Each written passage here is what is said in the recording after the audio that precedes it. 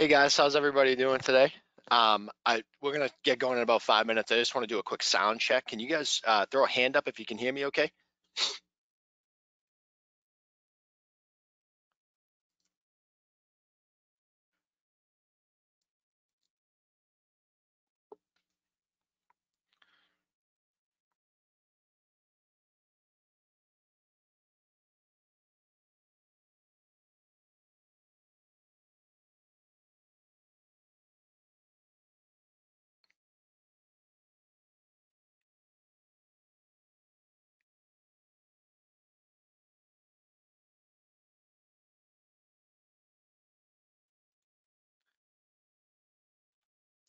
Okay, awesome. It sounds like for the most part, everybody can hear me.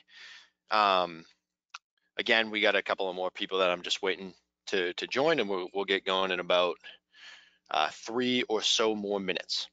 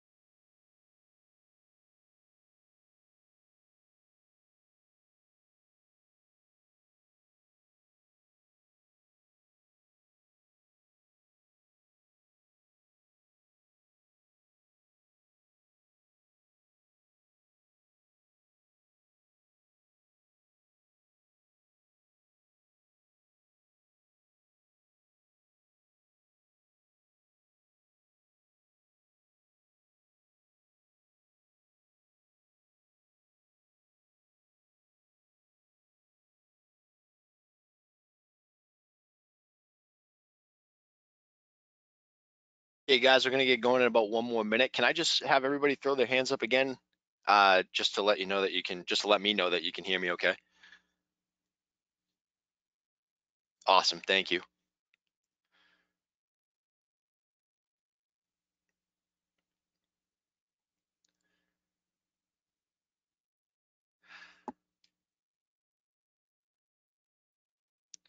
Everybody should also be able to see my screen as well.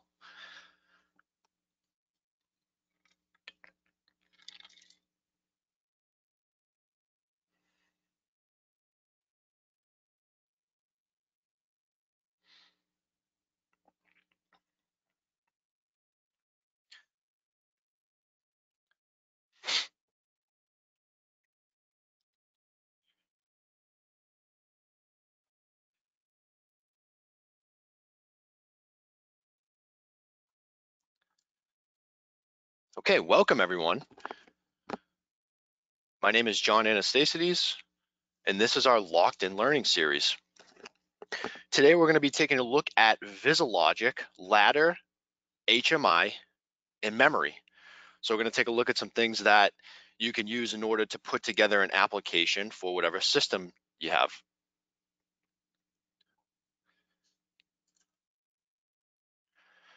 Okay, so I haven't heard any update on any sort of continuation of NHL playoffs. So for the time being, we're going to continue with this series. We're on to the fun stuff now. This week, we're taking a look at ladder, HMI, and memory. On Tuesday's webinar, Zach showed you ladder, HMI, and memory for the Unistream series controller. Great job, Zach. Today, we're going to be taking a look at the VisiLogic series. Next week, we have data logging. Unistream will be held on Tuesday. VisiLogic will be held on Thursday. And in week 4, communications. Tuesday will be Unistream, and Thursday will be for the Vision series. So I don't have as long of a presentation for you guys today. Today's going to be mostly handled in the software. I do want to show you one quick slide just to kind of tie everything together. So when you build an application in the software, you're going to have a ladder portion, an HMI portion, and memory is going to tie those two together. Now, when I say a ladder portion of the project, you can think of this as your control center. This is going to allow you to create any sort of sequencing, timing, starting, stopping, uh, anything that goes into the system on a logical level is going to be completed or generated in the latter portion of the project. You're going to have a number of nets, and in those nets, you can house rungs of code that will execute a certain portion of the project for you. Now, what you build when you build your logic, you are going to create routines. You're always going to have at least one routine in a project. The main routine is going to be what is running all the time. You do have the ability to create subroutines as well. Now, when you create subroutines, these can be used from anything from organizational purposes to having a particular set of code run when on a particular display or upon jumping to a display.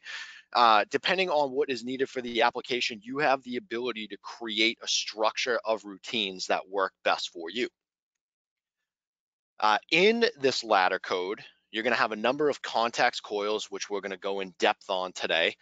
You're also going to have function blocks based on what you are trying to achieve in the project. If you have PID at play, if you have communications at play, those are going to be based on function blocks and where they are called or activated in the logic. Now, the HMI portion of the project, this is the human machine interface, also known as a GUI, graphical interface, right? This is how the user is going to interact with the face of the controller. Now, if you have start, stop buttons, if you want to set up a schedule on the HMI display, you're going to have a number of HMI tools in order to accomplish this. Now, Vision Series controllers have touchscreen models. They also have models where you only have hard keys and then you have a mix of both. Touch is going to allow you to create soft buttons on screen in a layout that you choose, whereas hard keys are going to be programmable physical keys on the face of the controller. So I'll give you the 1040, for example, if you remember from last week, right? That's going to have a touch screen and also a number of programmable hard keys at the bottom. So you can use a combination of soft buttons on screen, and also let's just say if you have the controller in like a food processing plant, if you walk up to the unit with gloves on, you have hard keys to start and stop processes as well.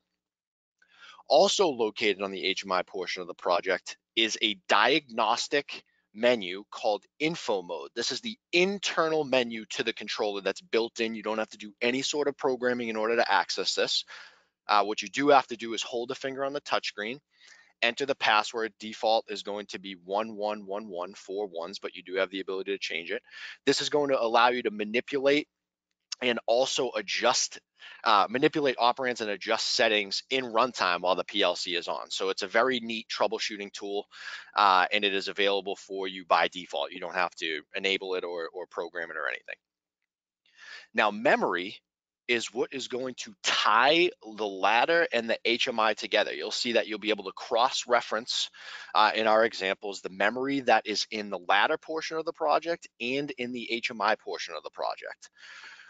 In the Vision series, unlike the Unistream series, which has a dynamically allocated memory map, we have a static memory map. So based on the controller model that you choose, you have a predetermined number of bits, numerics, timers, all those different operands. They're set aside by a certain number for you depending on the memory of the controller that you have selected.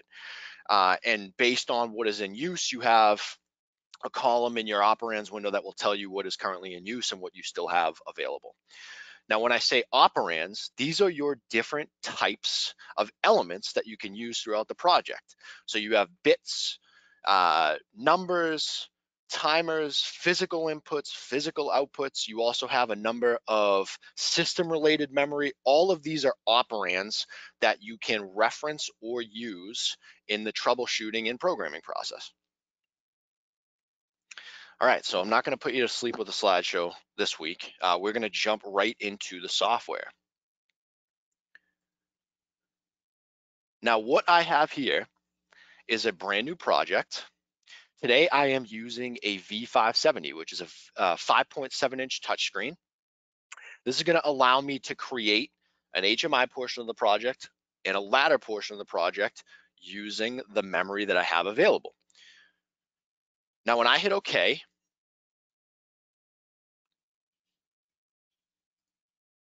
I now have the ability to move throughout the application. What I wanted to show you guys first today is the operands tab that is part of the output window at the bottom of the software. So you'll see at the bottom here, we have a number of tabs: operands, watches, memory, find, compile, event log, and project optimizer. In the operands tab, I'll make this a little bit bigger so you guys can see it. This is going to be your predetermined memory map for the project in the controller model that you've selected. So you'll see that you have inputs, outputs, timers, and so on. I'm going to start with inputs and outputs. Inputs and outputs are going to be physical operands, right? Based on the memory configuration, based on the hardware configuration that you choose. You'll see that right now, none of these are in use, right? You don't have the ability to determine what is in use. What you have to do is you have to go to your hardware configuration, and based on whatever, for the 570 snap-in module you're using, let's just say if I was to use an E1, based on the configuration that I choose, this is going to determine the number of physical inputs and physical outputs that I have in use for the project. And you'll see that I can also add a description for what that physical point is doing. So you don't click on in use for the physical inputs and outputs. These are determined based on the actual configuration that you're going to have for the project. Now, timers, right? You'll see that for the V570, you have a large number of timers, 384. What these can be used throughout the project as is if you want to add a delay for any sort of process, or if you want to determine that we're going to run a machine for a certain amount of time, timers can be used. We have 3 different types, and these are going to allow you to enable some sort of time-based control, right? And we're going to do an example today where we have a delay button that turns on a light, and I'll show you exactly how those are going to be referenced from a ladder standpoint. Next, we have memory bits, right? You'll see in this list you have memory bits, or M, you have X or fast, and then you have S or system. Now, the difference between these 3 types: memory is going to be retained on power cycle. So if you have a bit that is on in the project and let's just say it's MB1, right? On power cycle, that state is going to be retained by the controller unless you assign a power up value for it, right? So you can use memory bits in order to save where you left off, if you will, upon power cycle or power failure. X operands, also known as fast operands, are not going to retain state on power up, right? So if you have, let's just say, a memory bit and you have a power up value of reset, if you are nearing the ceiling of memory for your project, you can replace those with X operands, because that is essentially going to wipe out any sort of state or number that was in that particular operand previously on power up. So those are the difference between memory operands and X operands. System operands are going to be built-in operands that are always available to you, either in the background for monitoring, or if you wanted to reference them for conditions in the project, you absolutely have the ability to do so. But these are not going to be created. These are already there for you. When we get down there, I'll show you some ones I'll point out some ones of interest / ones that are used most frequently.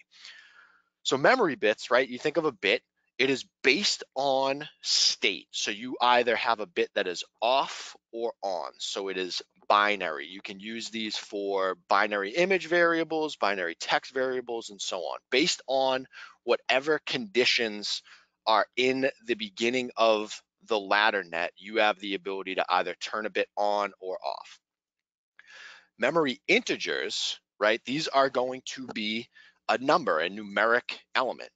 A memory integer specifically is a 16-bit signed integer ranging from negative 32,768 to positive 32,767. Now, you don't have to remember this at all. You can find the information in the help file. But I just want to point out the differences between your numeric operands that you have. You have a memory integer, you have a memory long integer, also known as memory long or ML. That is going to be a 32-bit signed integer, right? So that is going to range from negative 2 billion to positive 2 billion. You also have double words, which is a 32-bit unsigned integer. That is only going to be positive. It's going to range from 0 to 4 billion. So depending on what you are trying to do in the application, if it is vital that you don't roll over into the negative, let's just say if you're trying to keep track of runtime cycles or acknowledgments from like a field device, it would not make sense in any case for that to be negative, right? So you would use a double word. Now just keep in mind, because those are larger operand types, you have less of them available. So in a large project, you want to make sure that you are trying to be as efficient as possible when determining which operand is going to be used where. Again, so you have fast operands or X operands. You can think of as the same exact descriptions from above, but these are not going to be retained on power up. So memory, again, will be retained on power up, and fast operands will not be retained on power up. Now you also have memory floats available. These are going to be floating point registers that allow you to work with real numbers. So let's just say in a case where you needed to show an exact engineering value, you would use a memory float instead of integers, longs, and double words, because those are only going to be integers. You do not have the ability to hold a fractional portion of a number within one of those operands. You would have to use a memory float. A real life example, if you were trying to do some sort of formula in the project, what you can do is you can get an exact result stored into a memory float that will give you the real number that is within that register, the real true result of what that formula is providing. Now, system bits, again, these are binary, right? So these are on or off. But what they're doing on a system level is whatever they're specified as in this list. So you have a number of bits that you can use throughout the project. You can use for monitoring. You can always go into info mode and reference the state of these. I just want to point out a couple ones that are popular, if you will. SB2, system bit 2, this is the power up bit.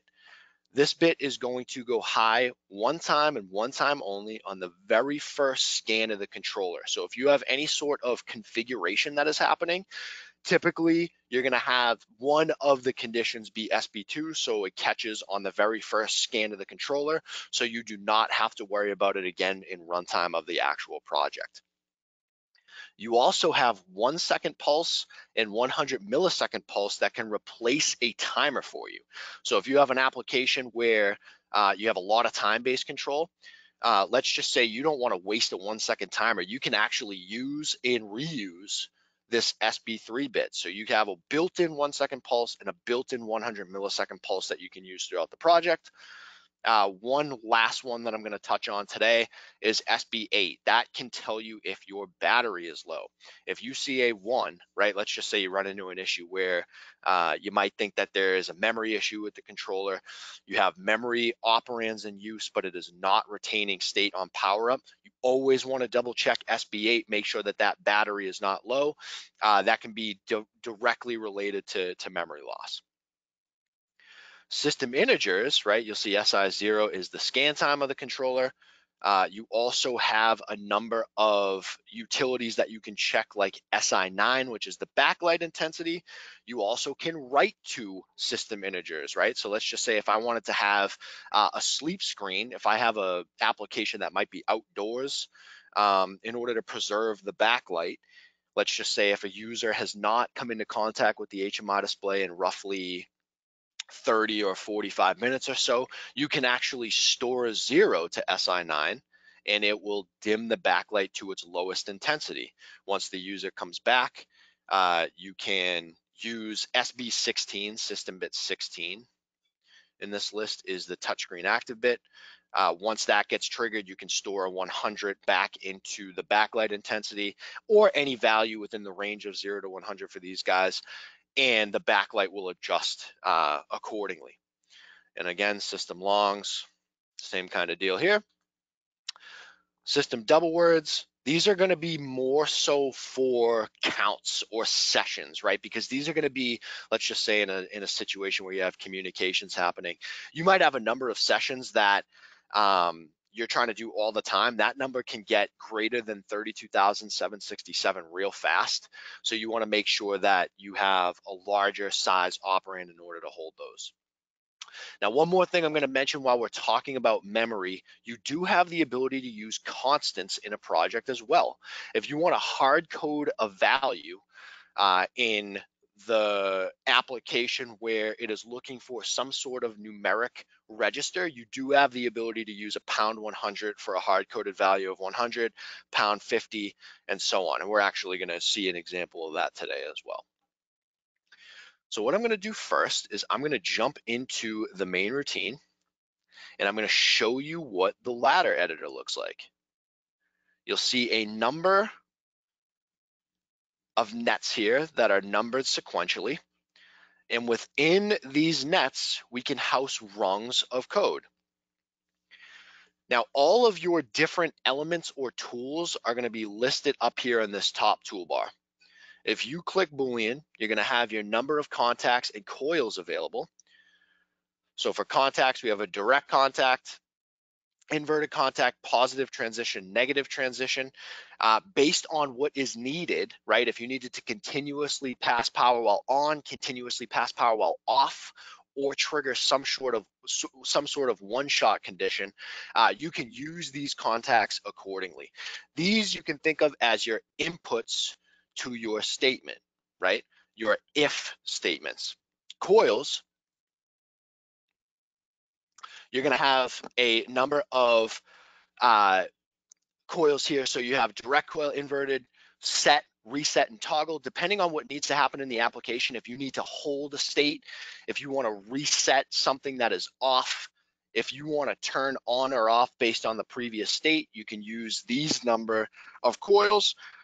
These are going to be the outputs to your statements, right? So you'll see that when we do our first example of a button and light, us pressing the button tied to a contact is going to be our input.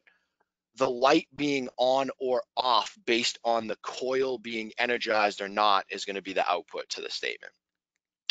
Now we have comparisons, right? Greater than, greater or equal, equal, not equal, less than or equal, or less than or within range. These are great in applications where, let's just say, if you are monitoring tank level or temperature, these are going to allow you to use numeric values in the ladder in order to show an alarm on screen, prompt the user to turn down the set point, something along those lines. We'll do an example a little bit later in this lesson, and I'll show you exactly how to use numerics in that form.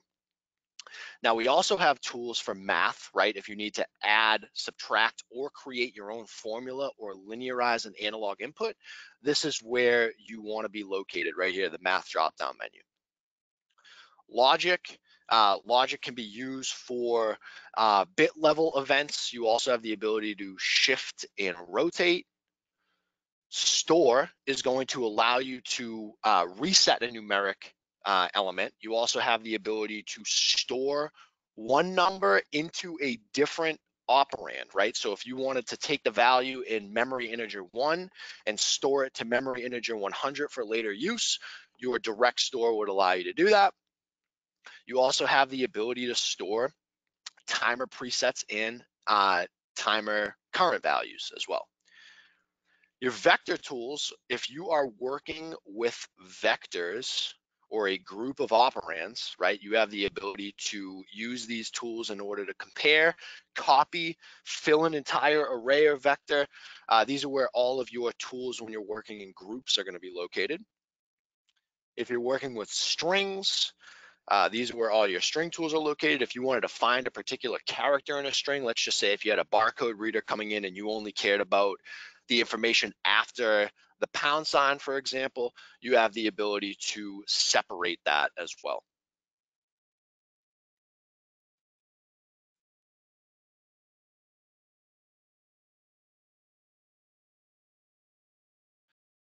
I think there might have been an issue with my mic. I'm sorry about that. Can you guys hear me okay? Just throw a hand up if you can hear me. Awesome. All right, cool. I just wanted to make sure that you guys can hear me okay. In the utilities menu, these are where all of your calls are going to be located. If you're calling a subroutine, calling an HMI, and also if you have any sort of alarms or clock functions at play in the project, you have the ability to use the tools in this menu. Data tables, these are where you have the ability to write to a table, read out from a table. If you have a predetermined recipe, you have the ability to pull information out. You can change the information in the table. You also can clear a full table. We're going to be doing a lot more with data logging next week. So we're going to introduce a lot of these function blocks in the upcoming weeks. And also we'll take a look at the SD card functions that you have. You have the ability to write trends to a table. You have the ability to create Excel files and so on. In the COM drop-down menu, this is where you can initialize a COM port for a number of different communication protocols, whether it be serial, Ethernet, or CAN bus. And then your function blocks list. These are going to give you the ability to implement items like PID, PWM, GPRS communication, Modbus, text message, and also if you wanted to use open protocol, you have all of your function blocks here. A lot of the function block based control we're going to take a look at in the next 2 weeks. For the most part, we're just going to really focus on contacts, coils, and numeric elements today. Now, in order to build a ladder net, we need a input and an output to a statement. So let's go ahead to Boolean. And what I'm going to do is I'm going to take a direct contact. What pops up here is the select operand and address. In the operand and address bar, you have the ability to select which operand you would like to use for the particular condition, right? So if I have a button on screen that I want to press to turn a light on, this is an example where I would use a contact. What I'm going to do here is I'm going to drop every type of contact that we have available to us, and I'm going to link an incrementer afterwards to show you what happens when the bit that is tied to it is either on or off. Now I have my full memory map available to me. If I click this drop down menu, I can scroll through and get any one of these 8,192 bits. If I don't care which one I use,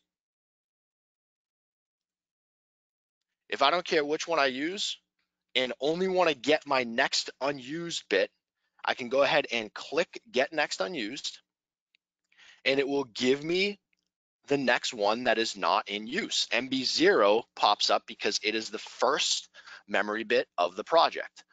So if I hit OK, this is going to allow me to tie memory bit 0 to this direct contact. What a direct contact is going to do is wait for MB0 to pass power, right? So it is normally open. When closed, it will pass power to my incrementer, and the value tied to my incrementer will increase so long as memory bit 0 is on. I'm going to go to math. I'm going to take an increment tool, and I'm going to put this right in series with MB0. Now, if I get my next unused MI, this is going to allow me to generate a number that is going to be stored into this operand, right? So when MB0 is on, MI0 is going to continuously increment. And I'm going to build this logic, and when we download the application to the controller, I'm going to go more in depth in online mode at exactly what these guys are doing. If we wanted a contact to pass power when it is off, a normally closed, we can get an inverted contact, get our next unused memory bit,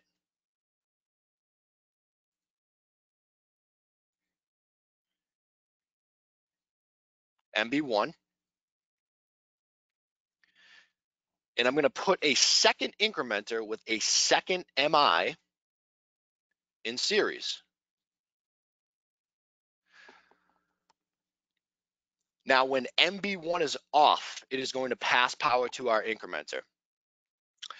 You'll see that the reason why I'm tying these conditions or these statements to the left side of the software, this is going to be our power rail. This power rail is going to constantly provide power to any net that we want to build in our project. So if you have something connected to the power rail, power, once that routine is being scanned, is always going to be flowing. Based on the conditions, you may or may not reach the end of the net, right? So let's just say, for example, in net 1, MB0 is off, my incrementer is never seeing any power. Once MB0 is on or closes, then we will see MI0 start to increment. Now, I know that there are a number of software packages where you actually have to connect your rung to the rail on the right. You do not have to do that for VisiLogic or for Unilogic. Now, in conditions where we need a one-shot pulse, where we just need something to happen one single time, if I go to my positive transition contact, I can get my next unused MB2. And if I place an incrementer in series with my positive transition contact of MB2, every time only on the rising edge of MB2 turning on is my number going to increment. And you'll see that I've used different bits and different MIs in each of these nets. That is so I don't overwrite the value based on another condition, right? I want to make sure that the operands that I'm using are independent to the particular net that I'm creating. So again, positive transition on the rising edge of the bit that is tied to this contact is when power will be passed. We have one more contact, a negative transition, which is going to pass power when the bit is falling. So when the bit is going low, this is when this particular bit will pass power.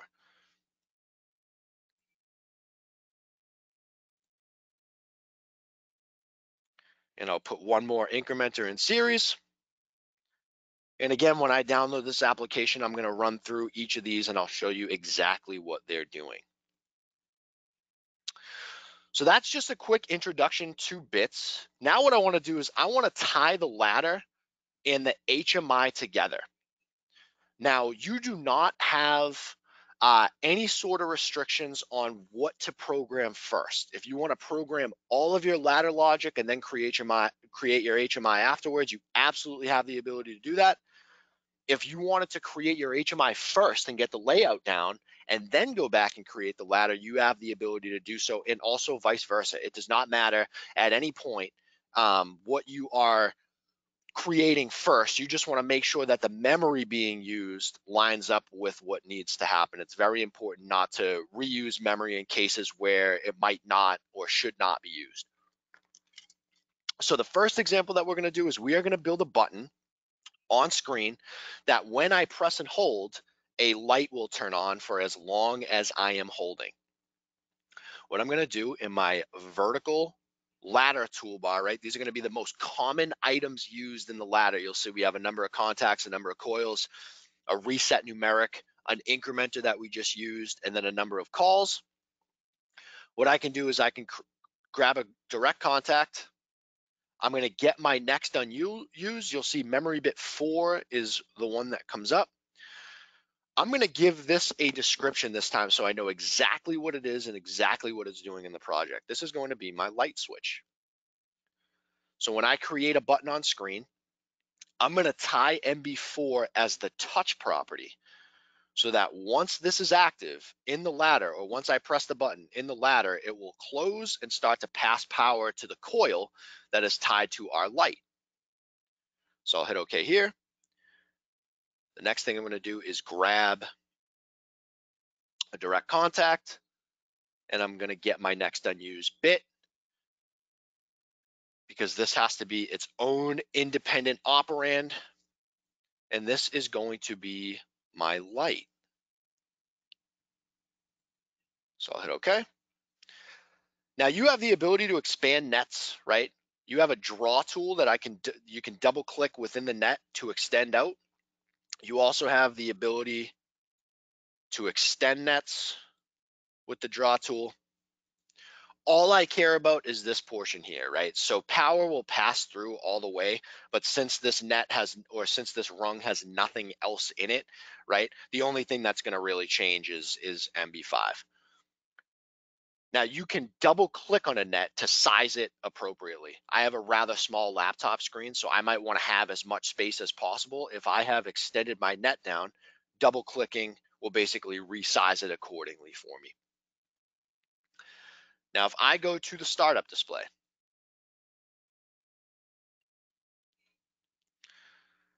I have a vertical toolbar that is acting as my HMI icon toolbar, right? So I have the ability to create shapes like buttons. I can add text to the screen. I can have images on screen. I can build text images, numeric elements, graphs. If I click on the more buttons down here, you'll see that I can have timer boxes and so on, right? So depending on what needs to be on the HMI for the application, you have a number of different tools. What I'm going to do here is I'm going to grab a button. I'm going to drag and drop this button to size it. And I'm going to call this light switch. Now, if I want to incorporate some sort of text wrapping to maybe keep the button at a particular size while showing all the text on screen, I can hit enter. And this will drop me down to my next line, and I can have the full word light switch on a rather small button. Now, the first thing I'm going to do here before I discuss some of the properties, I'm going to add a touch bit, right? So whenever I touch this button, the bit that is tied here is going to go high, right? We created MB4 as our light switch. So what I want to do is I want to get MB4 here, and I'm going to hit OK. Now you'll see I have a number of properties, right? I can change everything from the alignment of the text on the button. I can change the font. I can also change the color of the button and the text when pressed and unpressed, right? So let's just say if these are my colors when the button is just sitting idle, when I press it, I can have it turn to yellow and black, for example, right? So based on the current state of the button, if it's unpressed or pressed, the colors will be different. Now, style, since it's a button, I want it to look like a button. I could also have it be flat, and you'll see that when you go to change the colors for an unpressed or 3D button, the choices are very minimal. When you have a flat button, you have the ability to choose a number of different colors, way more selection than you do with the unpressed. Now, mind you, these are just built-in buttons.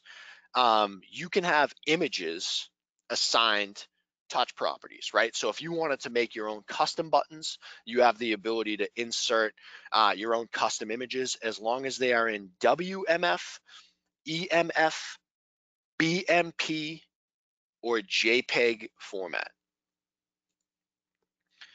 All right, so now that I have my button created, the next thing I want to do is I want to create my light on screen. So what I'm going to do is I'm going to go to image. If I hover over image, right, I have binary image. If I drag and drop this on screen, I have the ability to choose the images for the off state and the on state. The first thing that I have to do is I have to create a link for this button, right? Now, I'm sorry, but for this light, we already created the button. I've already created a bit MB5 that's going to be tied to the light. So I'm going to hit OK. And now what I have the ability to do is choose my off state image, the little 0 here, and my on state image, the little 1 here. If I choose browse, this is going to take me to the image library. You're always going to have a button in the bottom left-hand corner. If it does not bring you right to previously used images, just go to VisiLogic image library. You want to expand images C, expand EMF, and I'm going to go down to LEDs, and I'm just going to grab a white light to determine that the light is off currently. If I click browse again, I have the ability to choose what determines the light as on. I'm going to choose a yellow light. If I want to preview these, I can just click back and forth. And if I click OK, I can resize it to be the exact size that I'd like. So according to the logic that I've written, when I press and hold this button, this light will be on. And it will stay on until I break the press to the screen, which will turn MB4 low, which will then turn MB5 low. So that's what that net is saying. Now, let's say in a case where we might want to just press an on button, keep the light on, and then press an off button to turn the light off. If we wanted to do that, we can use our positive transition contacts and negative transition contacts. So if I grab a P contact here, I'll get my next unused. And let's say I want to have an on button and an off button on screen. I'm going to create two conditions. I'm going to have one when I press my on button, and I'm going to have a second when I press my off button. Now, let's just say if I want to press and hold my button and then release to turn the light off, I can use a negative transition contact. So what I'm going to do is I'm going to take a negative transition contact. I'm going to get my next unused memory bit 7, and this is going to be my off button.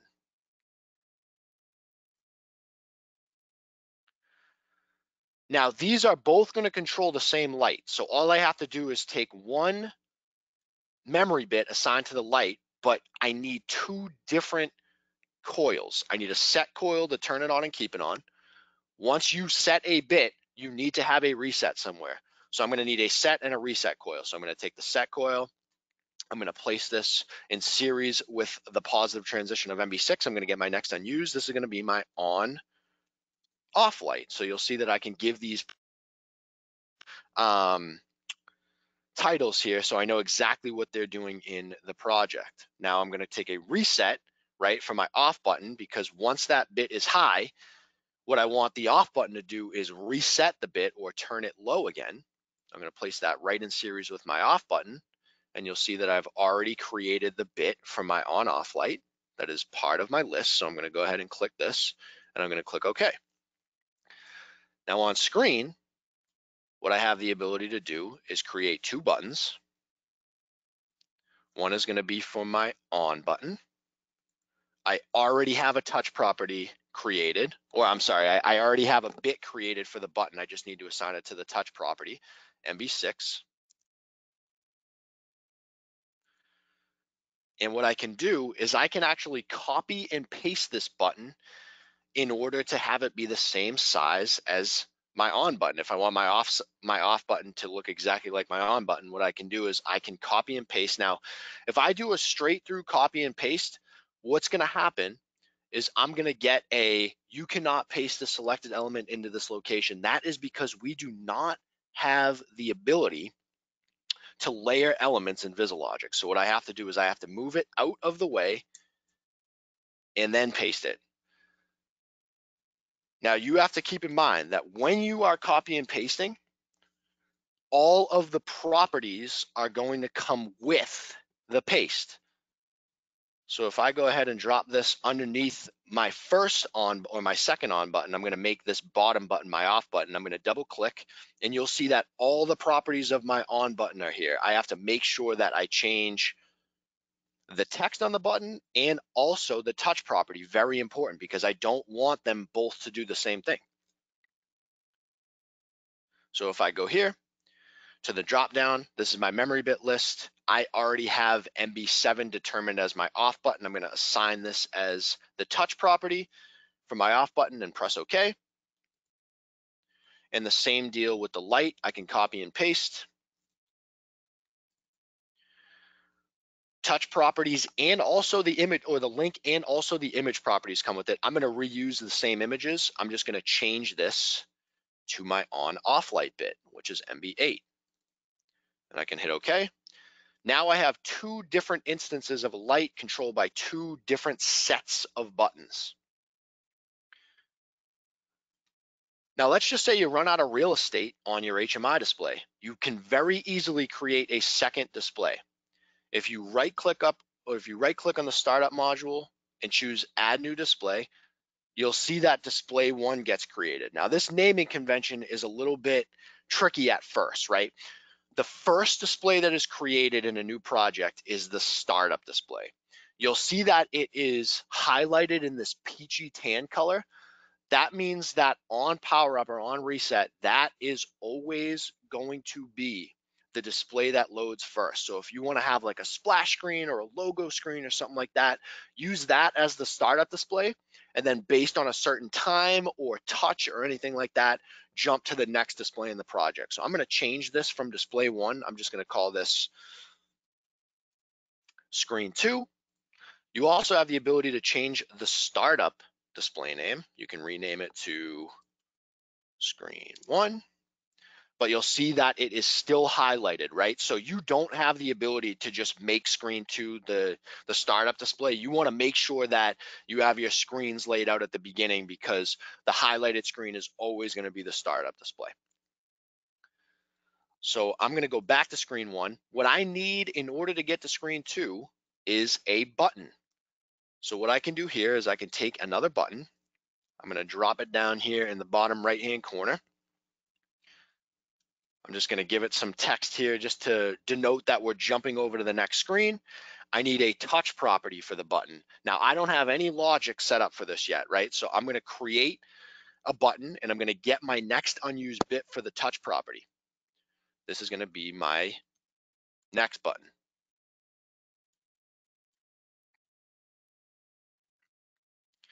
In my logic, I can go to my next free net. I can take a positive transition of MB9. And if I go to utilities in HMI, I can get a load HMI display element. And this is going to allow me to jump to a different screen than what I'm on currently. So I can choose screen two. This is what's going to allow me to navigate between screens. Just think about it. If you have multiple screens, you need a means to get back and forth, right? So if I hit OK, I now have the ability to get to screen two. The issue is if I get to screen two, right, it's blank right now. I don't have the ability to get back. So I'm going to take another button and I'm going to have it just denote that I am going backwards. I'm going to make another touch property, MB10. This will be my back button. And along with the ability to use screen calls from the ladder, right, I also have a links and jumps tab for each HMI display. You'll see that on links and jumps tab, you can have a number of subroutines, one for on load while displaying and on unload. So when you're jumping to, jumping from, and while on, you can have particular ladder logic run. You also see two columns. You have a jump condition and a display, right?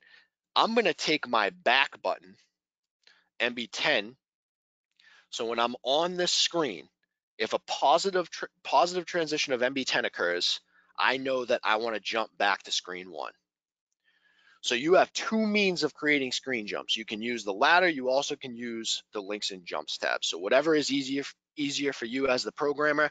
Me personally, I think that the logic itself is already cluttered once you get into a big project, right? So I'm a big fan of the links and jumps tab.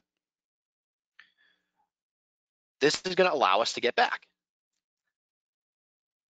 Now, in a case where let's just say I have an on button to turn a light on and an off button to turn a light off. If I wanted to basically just toggle the light based on its previous state, I have a coil to do that, right? So I'm going to take a positive transition. I'm going to get my next unused bit, memory bit 11, and this is going to be my toggle light switch. If I go up to Boolean and go to coils and come down to toggle, I have the ability to tie a bit here, MB12, and based on the previous state, right, whenever I trigger MB11, MB12 is going to turn to what it was not before. So it was on, it's going to turn off. If it was off, it's going to turn on. This toggle coil basically replaces a net that is a parallel statement to say exactly what I just said verbally, right? So the toggle coil just saves you a little bit of time when you're programming. And this is going to be my toggle light. And if I go to screen 2, I'm going to take a button.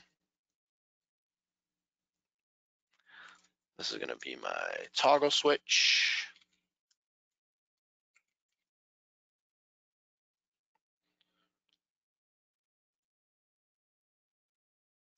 And I already have the ladder created. So what I'm going to do is I'm going to use my memory map drop-down menu. I'm going to grab MB11 as my switch. And I'm going to take a binary image as my light, right? I already have the ladder created again.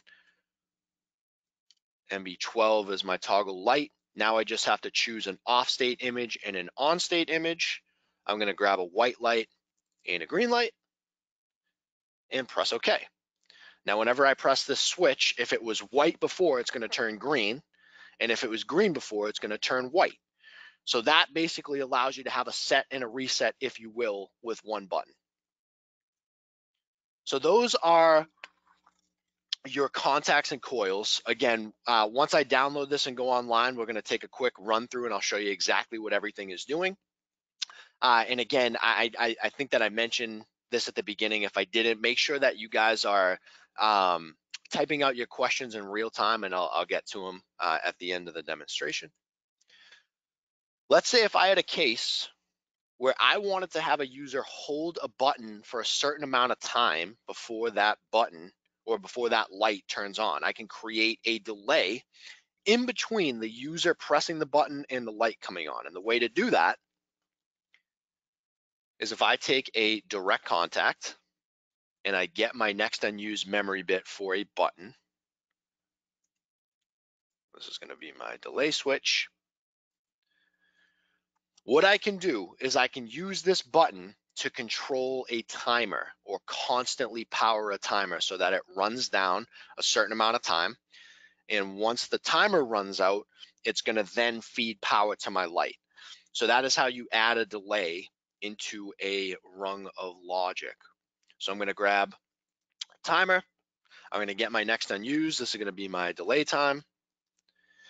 I have the ability to give it a power up preset value. I'm going to give it 5 seconds. Now, you want to ideally separate all of your rungs of code into different nets. That's going to guarantee scan time. The way the controller is going to scan is top to bottom and left to right. Once you are in a net, it is if you have 2 different rungs of code in the same net, the scan happens too fast for us to determine with the naked eye what is happening first. The only way that we can guarantee correct scanning is if you have everything sequentially in their own net. So I'm going to take in a different net. Once the timer is being powered, T0, right? When it is done, You can think of it as an output bit, right? We want to power this light on. So all we're essentially doing here is we are adding a time delay in between the button and the light. So the button controls the timer running out then controls the light. So once I release power from the button, the timer is no longer powered, which means the light will no longer be powered. So this is going to be my delay light. And if I come to screen 2, what I'm going to do is I am going to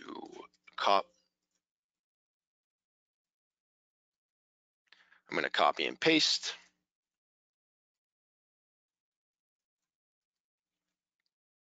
Now remember, when you do a copy and paste, all the properties come with it. So this is going to be my delay switch, and I need to make sure that I am tying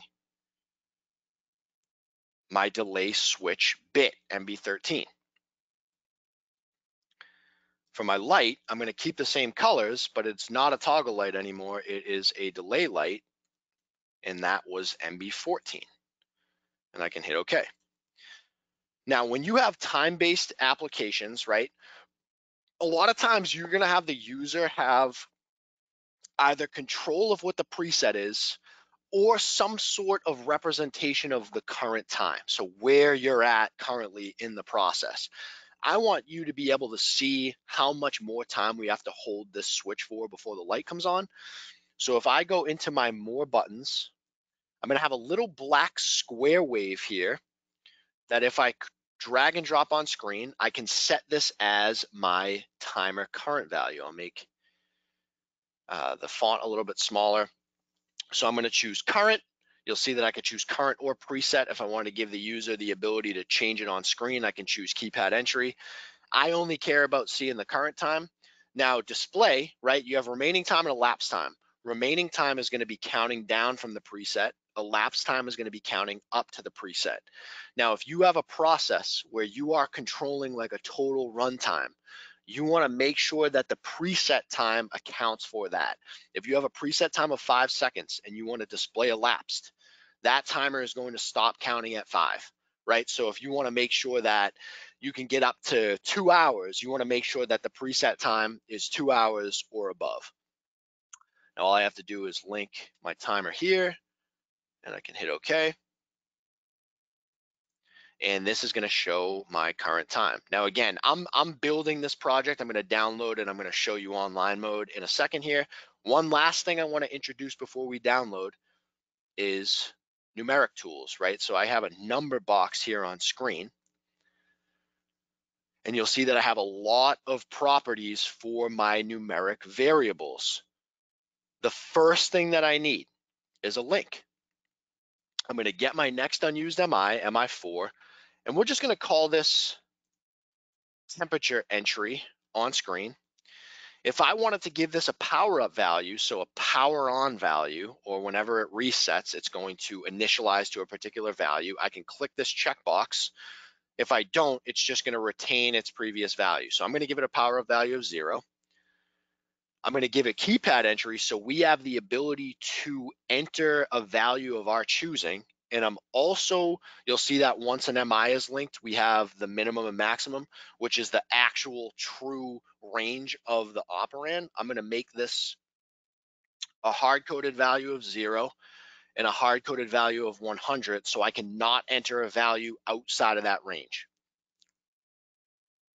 Let's just say if I wanted to show degrees Fahrenheit or degrees C afterwards, I have the ability to use text after. And if I wanted to change the style, I can change this to flat, and you'll see that my back color, I can change this to a color of my choosing. I also can make it flush with the background by choosing the current color selected, or the icon here in between current color selected and OK. And that's going to just automatically line it up with exactly what the background color is. And I'll hit OK. Now let's just say if I wanted to display a particular alarm based on what that temperature is at, right? What I can do is I can go to my logic, and if I go to my compare drop-down menu, I can get a function block that says if that value that I'm entering on screen is above a certain value, I can show a warning on the HMI display so that the user knows that it's not a safe value to have entered, right? So what I can do is I can place this right on the rail. So every single scan, I'm monitoring what that value is. That value is MI4. Let's say if I don't want it to get above a hard-coded value of 80, instead of tying another MI here, I can choose the constant tab, right? And write a #80 so that if that value in MI4 gets above 80 degrees, I can flash a warning on screen. And the way to do that is with a direct coil. I can get my next unused bit, MB15. This can be my high temp alarm, and hit OK. So you'll see that once this value gets above 80, this coil will be energized. Once it drops below, it will not be energized. So I want a binary text statement here that based on whatever that temperature value is, either tell me that the temperature is okay or that it's too high. So under text, if I go to binary text switch, drop this on screen here, I have text off and text on. Let's just say temp okay. I'll make this green, and text for when it's on, that means that it is above 80 degrees. Temp too high. And I'll make that red, and I'll just tie a link here. We had already created our high temp alarm, so I'll press OK. I'm gonna make that nice and big so we can see the whole thing. And we are done with our application. So let's go ahead and download this, and we're gonna see how this works. So I'm gonna go to download. Again, we have 4 download options. The download is just gonna put this logic in the controller, no reset or anything. So if you are already in the middle of writing a project, you just wanna make a quick download, that is the best download option to use, gonna be the quickest. Stop, download, reset is going to do just that. Stop the PLC, download, and then reset the controller for you. Download all and burn burns a copy of the project to flash, and then burn upload project burns it and also provides you upload capability. What I'm going to do here is I'm going to do a stop, download, reset. Actually, before that, let me just show you how I'm connecting to the unit. In my connection drop-down menu, I have the ability to check my current connection. If I'm connecting serially, right, what I'm gonna do is I'm gonna go to my device manager on the last tab. I'm gonna go to ports, and I'm gonna see that my prolific USB to serial COM port is on COM 4. So I'm gonna come back to my first tab, make sure COM 4 is selected. Enhanced Vision series, you're gonna need to use, or you can use the max baud rate. Typically you would want to, that's gonna be your fastest means of downloading. If I click get OPLC information, if I have information returned, that means I have connection. What I'm doing here is I'm downloading over Ethernet to a V570. So I can change that connection type to serial, from serial to TCP IP call. What I need in this case is the IP address of the unit. And I don't want this to seem too much like magic, but we're gonna go into this in depth on the last session when we talk about communications.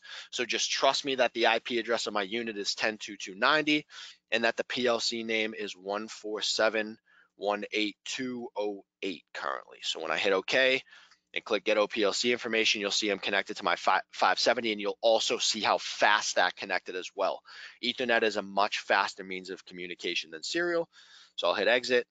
I'm gonna go ahead and do a stop, download, reset. One message that I wanna point out is during the download process, right? You're gonna see that at the bottom of the download, one, I can abort, right? If I wanted to cancel, let's just say if I prematurely click download, I can always abort out of it.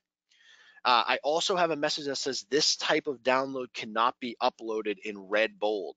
that is very important to keep track of. If you know that you need to have an uploadable copy in the future, you always want to make sure that you use the burn upload project option. That's going to guarantee you can at least, whether the password's set or not, have the shot to be able to pull it out. If you do not use that option, we unfortunately don't have any backdoor password in order to help you get that project out. So you'll see that the download was successful. VisiLogic will now send run command to the OPLC. I'm going to go ahead and hit OK. And this is now going to allow me to use online test mode. So you'll see a blue pair of glasses up here. I can also press F9 on my keyboard. This is going to be online test, right? And when online test is the most useful is in troubleshooting a project and also making sure a project works properly. So MB0, we're going to go back up to the very first net that we created. You'll see that MB0 right now, even though the power rail is red, it is not passing power to our incrementer. And that is because it is normally open. Once I close it, if I set it, you'll see that at that point, now power is being passed. If I reset it, it stops. Now, this can help demonstrate why the positive transition conditions are important. You'll see that on a particular button press, right? Let's just say, even if I just click this and click it off real quick, we literally had almost 1,000 instances of that incrementer going up by one, right? So at scan time, that is passing power. So if it's very vital to have a one-shot condition, be sure that you're using one of the P or N contacts. Now, if we drop down to MB1, you'll see that because it is normally closed, it's passing power when it's off. If I turn it on, right, we can also see this in the operands list. If I turn MB1 high, you'll see this is now a value of 1. This value has stopped. Once I turn it back off again, it is now passing power. So that's the difference between normal and inverted. Now, positive transition, I'm just going to wipe these clear of a value. You'll see that online test mode is very dynamic. I have the ability to manipulate bits and also numbers.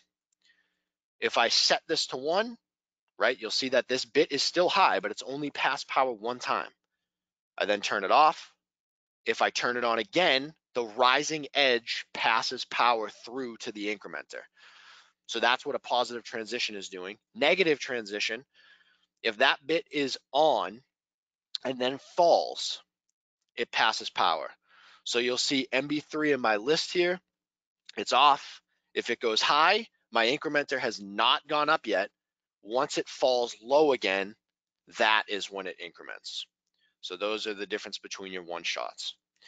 Now, the rest of the logic we created, we actually have HMI created as well. So if I wanted to go and see the screen currently, I have the ability to use the 4th icon in on the online test toolbar, and this is going to allow me to view exactly what's on the HMI. So let's just say if I'm remote connected and I don't have the HMI right next to me, I have the ability to see the HMI with built-in remote access and online test mode. So online test mode is a very, very neat feature. Now, if I press my first light switch, I'm going to come down here on my ladder net, right? My first button is ladder net 5. If I press and hold my light, right, on screen, you'll see that we changed the properties for color based on not touched and touched. I'm pressing and holding my light on screen. I'm pressing and holding my button and my light is on, right? Once I release from the button, MB4 is going to go low, which is going to turn MB5 low. Contrary to that, if I use my on and off button, right, if I press my on button, my light is on and stays on. You'll see MB8 is now in red. In order for me to turn off, I have to reset MB8, and the way that I've set that up is in net 7 with MB7 as my off button. If I press and hold this, right, because it's a negative transition, it's only going to pass power once I release. Now, if I press my button here, that is in net 8, this is going to allow me to jump to screen 2. I now have my toggle light switch with my toggle light, right? And since it's a positive transition, the instant I touch it, even if I'm holding, that light only changes one state. If I had a direct contact there, that toggle light would get triggered at scan time, right? So I have no way of knowing with the naked eye what state is going to be the state once I release. So that's why positive transitions and negative transitions are very important. Now, if I press it again, it reverts back to the previous state from what it was. Next, I have my delay switch, and you'll see on screen, I've powered up with a preset value of 5 seconds. If I press my delay button, you'll see my time go down. That is me powering my timer. Once my timer reaches 0, my output bit goes on, which passes power to my light, right? Now my button is powering the timer. My timer is powering my light. Once I release power from the button, my timer is no longer powered, so my light is no longer powered. Now, if you don't want to have a user just sit there and press the button to run like a full sequence or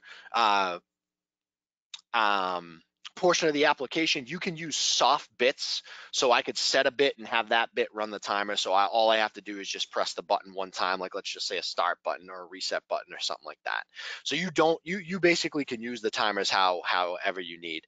And when it comes to timers, you have 3 different types. You have a delay timer that counts down from its preset. If you release power at any point, you have to start from the preset again when you press or whenever the event that is powering the timer, whenever you trigger that again, it's going to start from the preset.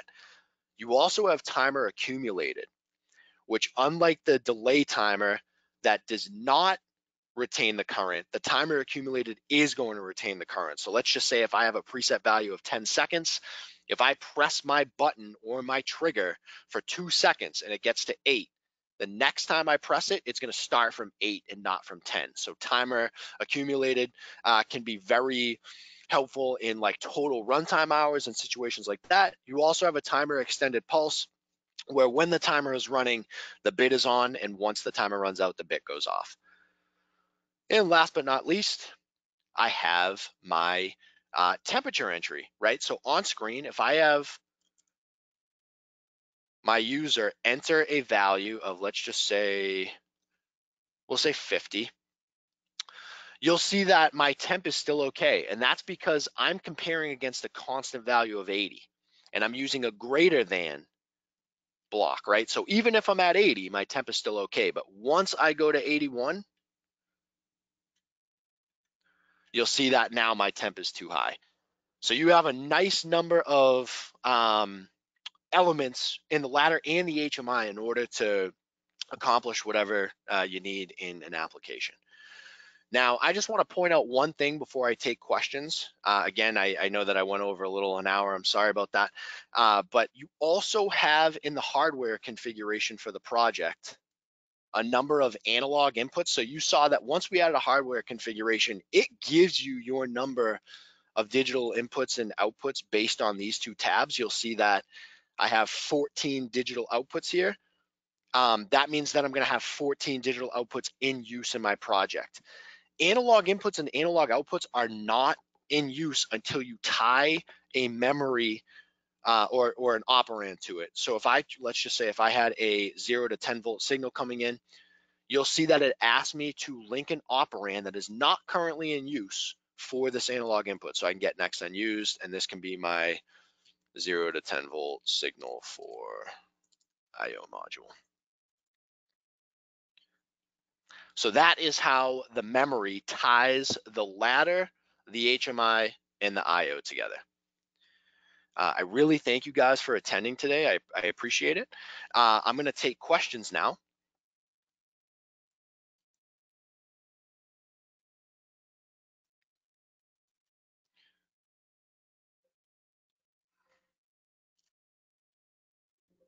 Okay.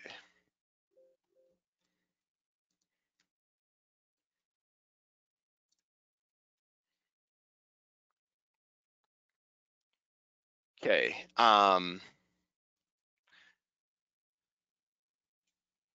Can we download and burn multiple times through project development? Yes. So you absolutely have the ability to do that. What I will say is when you do any download, right, the next download overwrites what had happened previously. So let's just say if I do a burn upload, right, and I've given the user to be able to go back, the ability to go back and upload the project. Let's just say in testing, if I do a stop download reset, it basically clears out those DLUs that would allow me to upload, and now I don't have the ability to do so.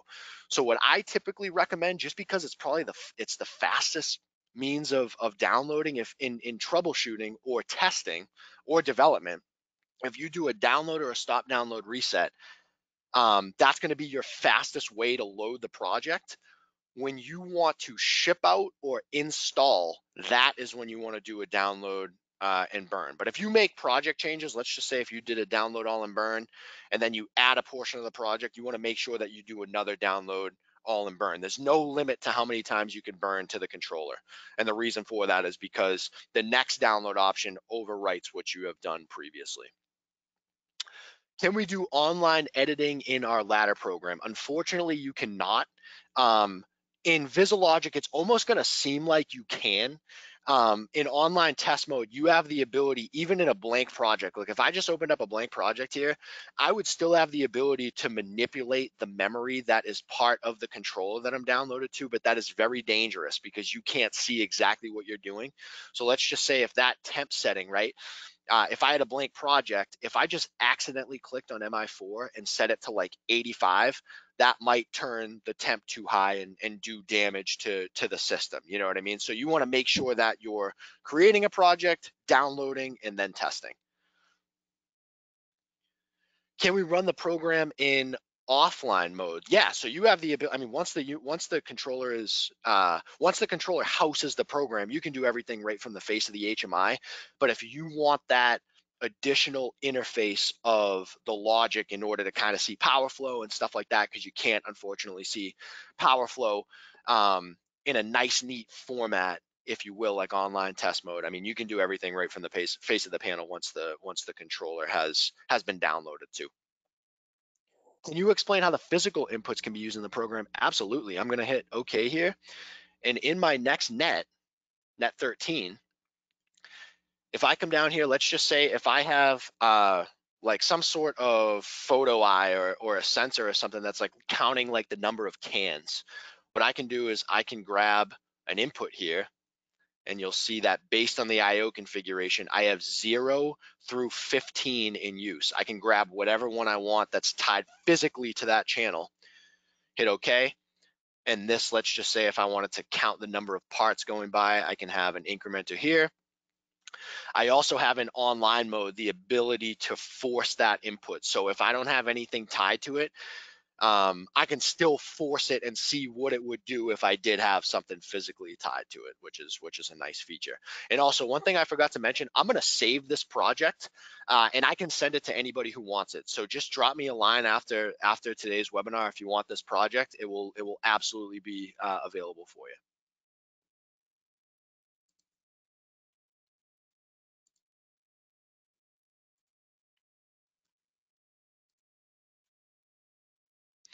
Okay.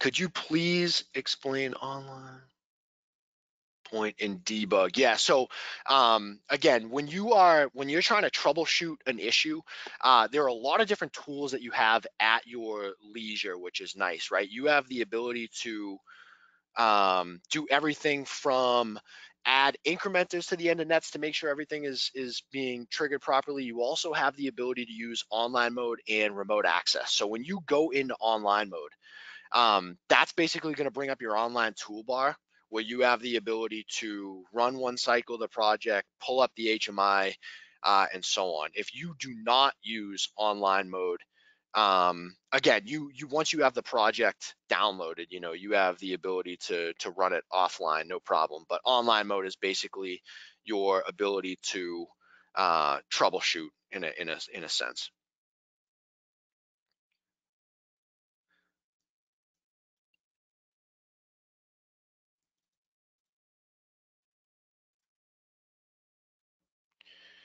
Okay, next one here. Can we simulate with this software? Unfortunately, you cannot. You do not have the ability to simulate with any of our software packages. You would need a physical piece of hardware in order to download to, and then you have online test mode available.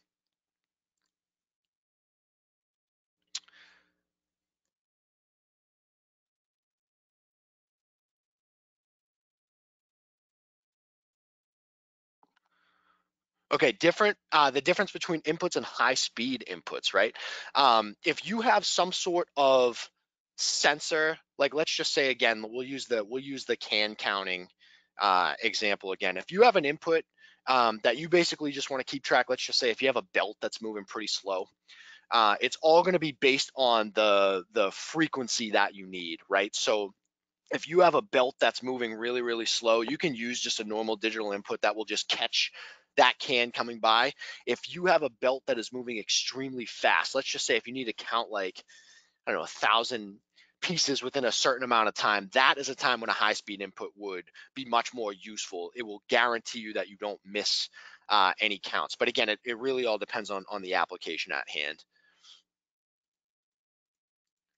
Okay, so web server, right? I have one that is to explain web server. The web server feature, again, it's more along the lines for the conversation and communications, but your web server options are advanced and simple. Simple, you have a predefined out uh, outlook or template, if you will, right? And you just choose whatever memory you want accessible on the web page. If you go the advanced route is going to allow you to basically build an HMI page with HTML. So you can have custom videos, custom files, and so on. You have a lot more capability. The only thing you need is an SD card inserted in the unit and all of those custom images in the web folder.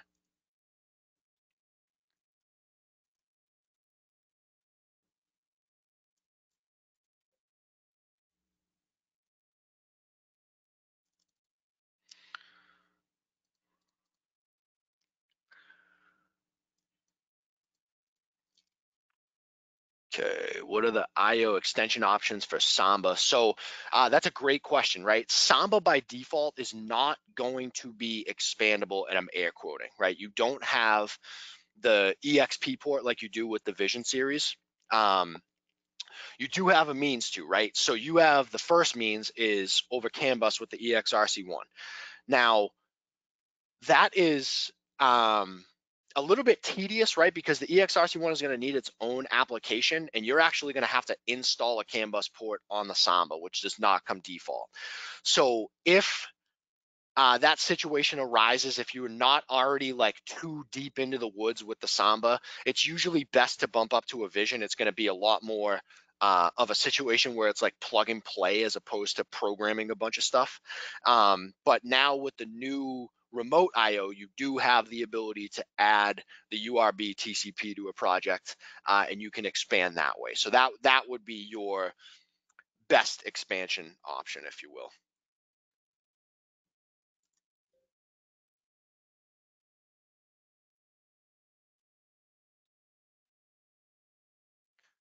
Okay, great question. What is the difference between modules and displays? Okay, so modules you can think of as like a folder, if you will, right? Or a group of displays. The displays are going to be your actual physical HMIs or displays that you can get to within the application. Now, if you had a huge project and you just wanted to keep everything tidy, right, you can have a module for your maintenance screens. You can have a module for your screens where you can change communication settings. You can have like, if you have like a couple of different screensavers, you can have a module for your screensavers and so on. They do not affect scan time. And that's the same deal with the logic, right? If you have a number of different modules, you only have one main routine still, and you still have to call all of your subroutines based on what you're trying to do. When are X operands used ideally? Another good question.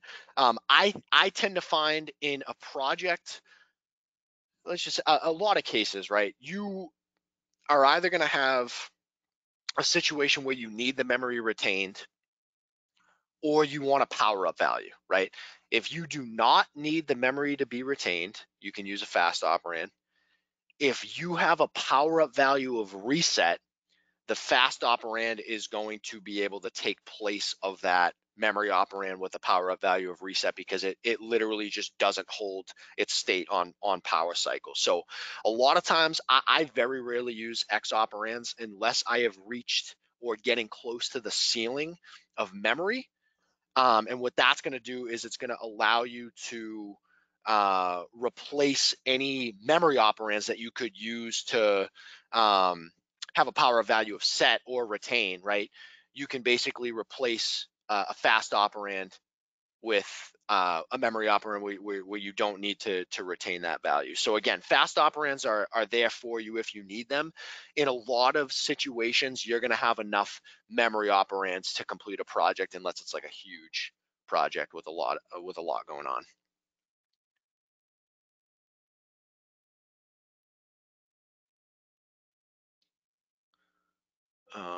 Okay, yeah. So I have a couple of questions. Will this be posted for the future? We actually have a link available that we can send to you that's going to give you all of the previously recorded webinars and also the schedule for upcoming that you can just revisit, and that is going to allow you to see all of the recordings eventually. A little bit more specific, right? I actually created a project for this webinar, and then the next two webinars, I'm going to have some sort of project. If you guys want to see that specifically, if you just shoot me an email, I'd be happy to link you the project.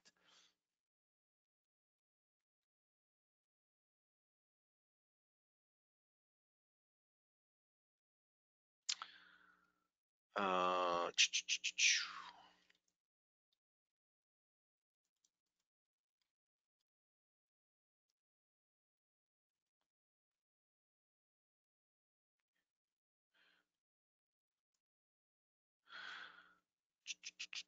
1 second here.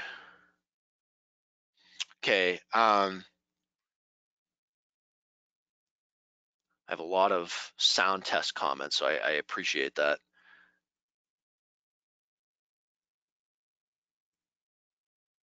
Is the software available for free, or do I have to buy it? You will not have to buy the software, nor do you need any sort of re-up on licensing. The software is available on our website. All you have to do is just go to unitronicsplc.com. There's a software dropdown based on if you need Unilogic, VisiLogic, or U90. You just click on that option, and then you're going to have an option for the most recently released software package, and then also the previously released versions, right? And if you ever need any versions that are not listed there, just shoot us an email, and we'd be happy to provide it for you.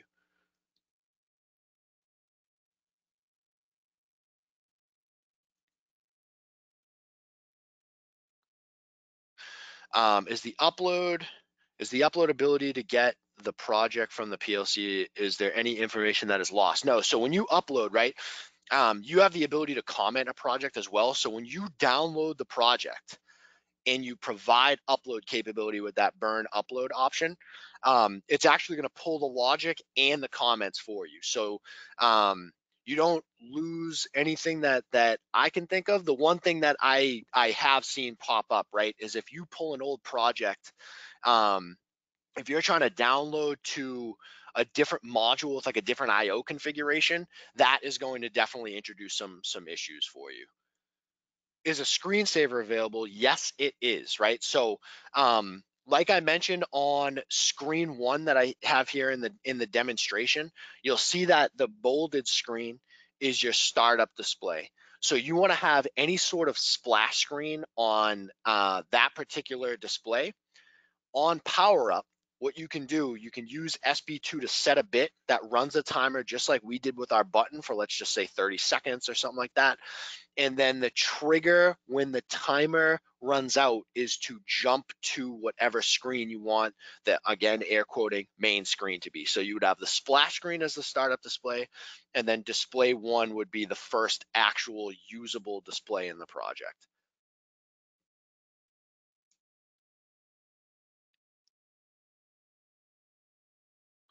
If you are using remote access, can you operate the screen with your mouse? Absolutely. Thankfully, I have my unit right next to me, so I was just doing it right on the HMI display, but you have the ability to press buttons and change values in numeric registers with your mouse, absolutely. If the battery is drained out, will it delete the program and register values? Battery issues are going to introduce memory issues. It's not necessarily going to kick your project. What will kick a project is violent shock, violent vibration, extended power outage, things to that nature, right? When the battery low bit goes high, you have roughly 2 weeks to change that battery out, and it's just the normal 3-volt coin cell batteries before you start to experience memory issues. So you don't have to, like, if that battery bit goes high and let's just say in a case where you literally are sitting there and you see it go high, it's not like you're immediately going to start losing vital information, but you definitely want to change it as soon as possible for sure.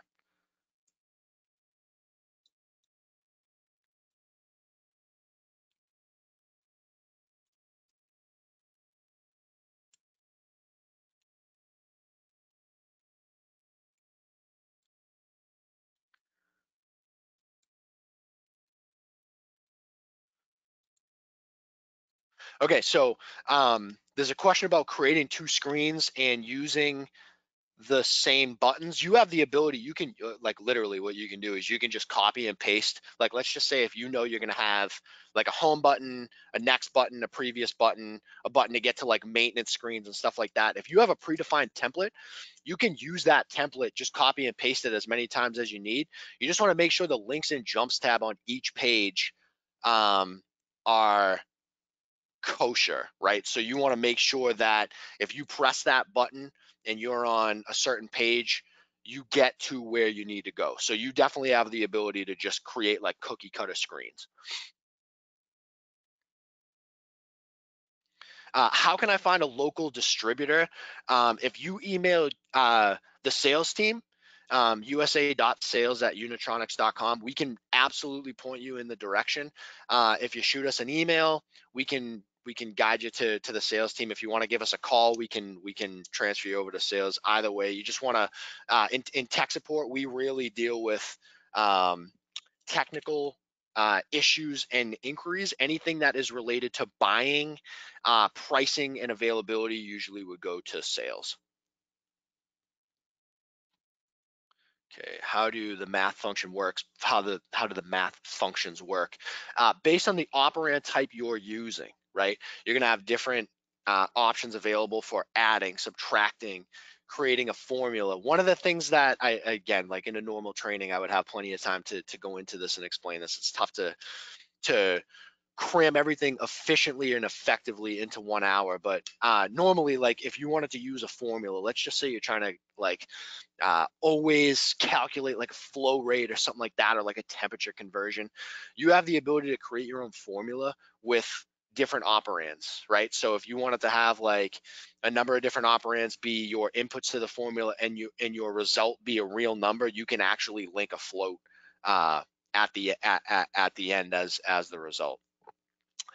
Great question. How do you add comments? If you right click in a net, you have the ability to choose insert comment, click back into the net that you want to add the comment for, and it's going to open up this box, and I can type in use input to increase counter by 1.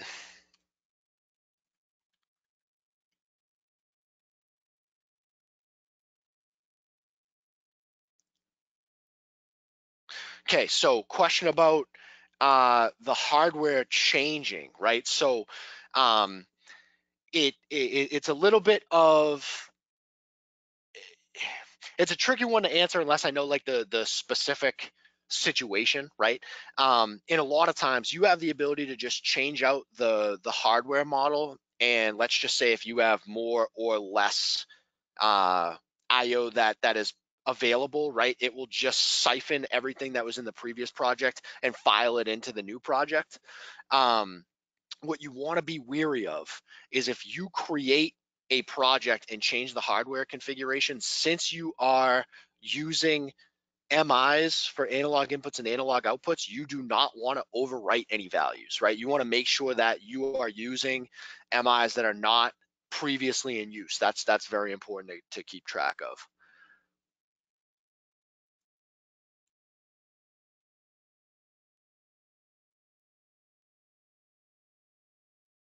Okay, incremental encoders. So you have for high-speed inputs, right? You can have a high-speed encoder or high-speed counter. You also have the ability for shaft encoder, and you can use A/B signal and the positive and negative of A and B as well. And that all depends on the model that you're using. So when you do when you're speccing out the project itself, right? You want to make sure that you have a model selected that is going to give you the number of inputs that you need, and two, the speed that you would need. Analog input filter options, you have the ability for a filter function block. You also have filter options for none, low, medium, and strong that are going to average readings based or a number of readings based on the filter of your choosing to smooth out your input. So that's done in the hardware configuration, or you can use the function block in the logic. How do I store a number with a point in a data table, right? So you have you have a number of options once decimals come into play, right? You have the ability in your numeric element, right? If you wanted to use whole numbers, if you wanted to use MIs throughout the project, you have the ability to force them to look like they have decimals by using scaling. And then in the actual HMI itself, like when you go to drop the operand down, when you drop the operand and this menu pops up, right? Like let's just say if I wanted to show something as the true value within the register is 1,000, I wanted to show it as 100.0, right? I have the ability to manipulate it so it looks like I want it to on screen. You also can use floats, and then you also have the ability to convert the number to a string, and you can store the string as well.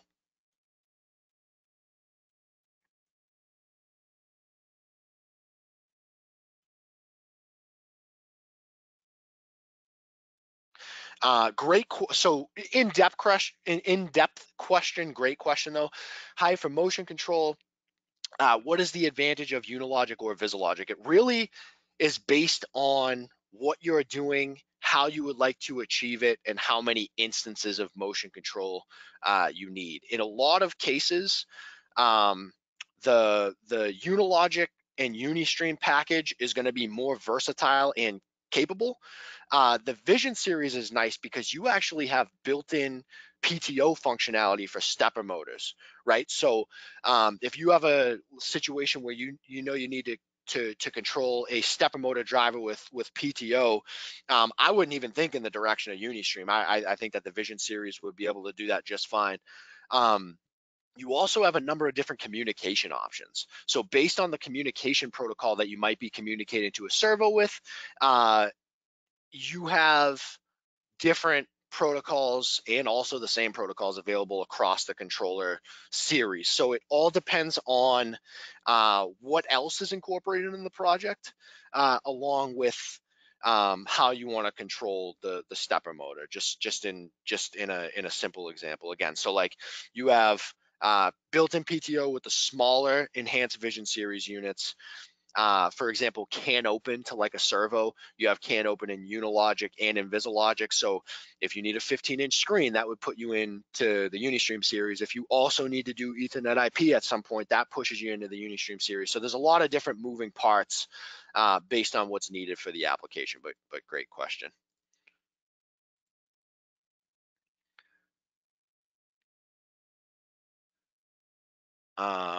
Running software on something that is not Windows. We have system specs that we recommend / push you to abide by. I have seen people use virtual machines with no issues. I have seen people use virtual machines with constant issues. So as long as you are abiding by the system requirements, typically there's going to, even if you run into runtime issues, we usually can work you through it. There's not really much we can do in a situation where you're trying to run the software on something else, unfortunately. C functions in VisiLogic, no, only in Unilogic.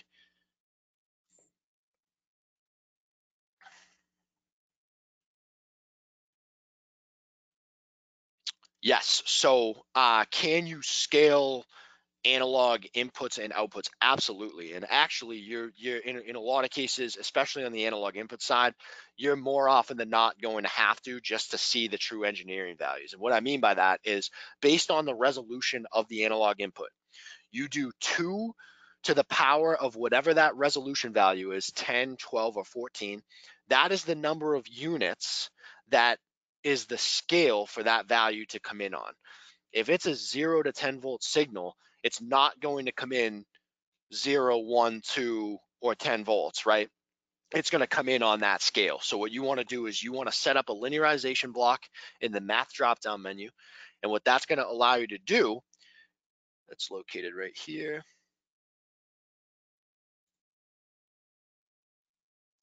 What that's going to allow you to do is set up your scales, right? So you're going to have your input side, which is the actual analog input coming in. You're going to have 0 to whatever the high end of that resolution would be. Let's just say if it's 14-bit, right, you have 0 to 16383. And then Y1 to Y2 is going to be your output value. That's going to be your true engineering value. So that's going to be your 0 to 10 volt signal, 0 to 20 milliamp signal.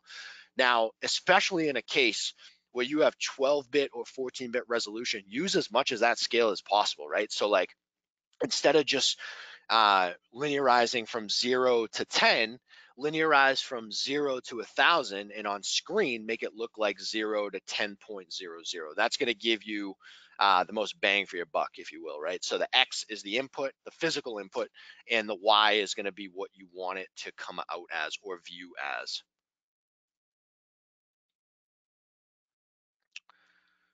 Can we use multiple HMIs? Yes. So there's a little bit of work involved, right? Um, it's not like you can just set up like 2 screens in like a menu on the HMI display and have them communicate. You actually have to have some sort of communication in between the two. So if you wanted to, let's just say, use 2 570s or a 350 and a 570, there has to be some communication protocol going back and forth that is allowing you to update the panel that is not the one that is currently active, if that makes sense.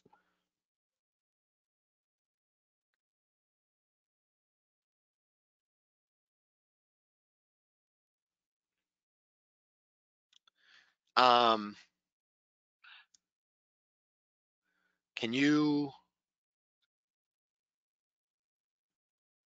I think that was a portion of another question. Hold on one second.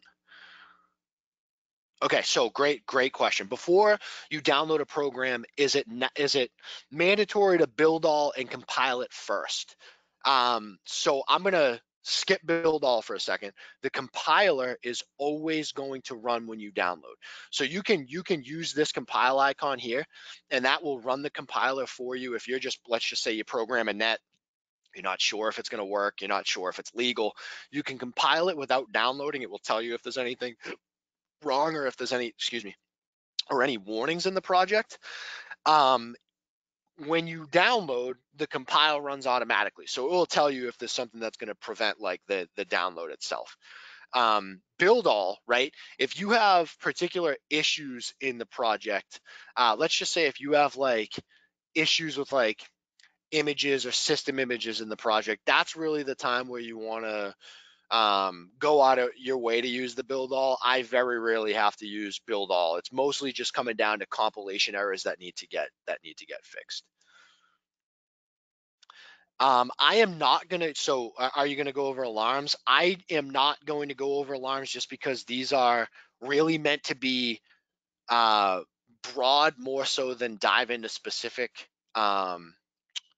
topics, right? if you want to shoot in an email, we can provide you some examples of alarms, and you can also take a look in the help file. But we don't have like a specific day that we're gonna go over alarms just yet, at least.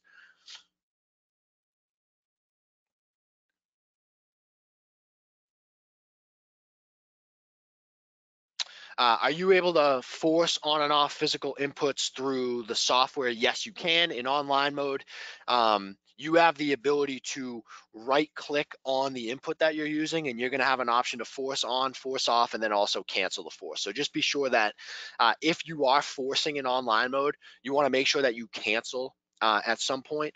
The way that you can determine if you are currently in force mode is you're going to have triangle brackets around that particular input. So if you see that at any point, you just want to make sure that you right click and cancel the force.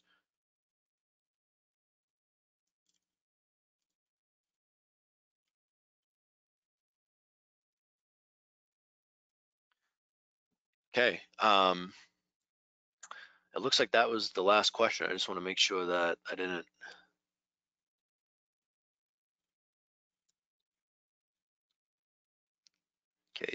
Okay, difference in different outputs, right? You have relay outputs and transistor outputs. The difference, right?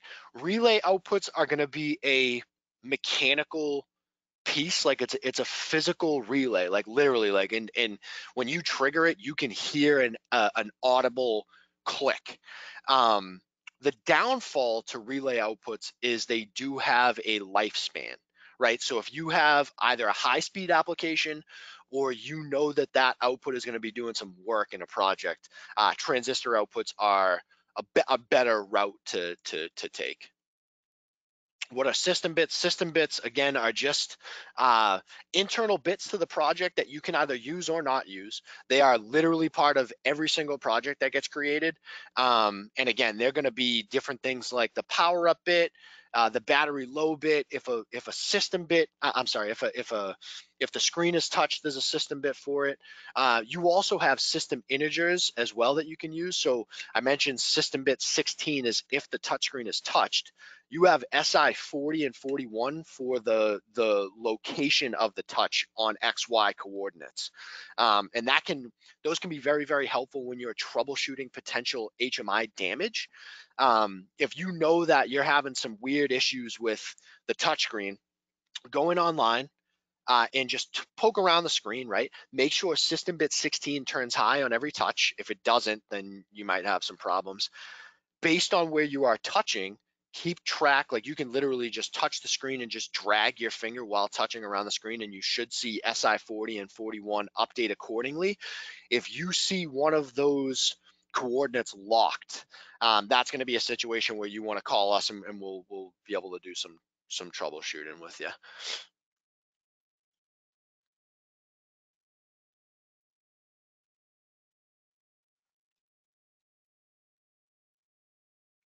Okay, and again, guys, so that looks like that is all of the questions that I can see. Again, we're gonna have all these available for you. So just if you have trouble finding it, drop us a line. We'll be able to get you a link for the webinars from last week, this week, and then the schedule for upcoming. And you can always revisit that link in order to see what has been added, right? And then also for this particular project, if anybody wants this particular project, we'll probably get it on the website at some point. But right now, I mean, I'm going to save it to my desktop. So if you need it, just drop me a line and I can shoot it over to you. But I appreciate you guys attending. Make sure that you tune in next Tuesday for Zach's Unilogic presentation on data logging. I know that I'm looking forward to it, so I hope you guys are too. And I appreciate you attending today. Thank you guys. Stay safe, stay healthy, and we look forward to talking to you next week.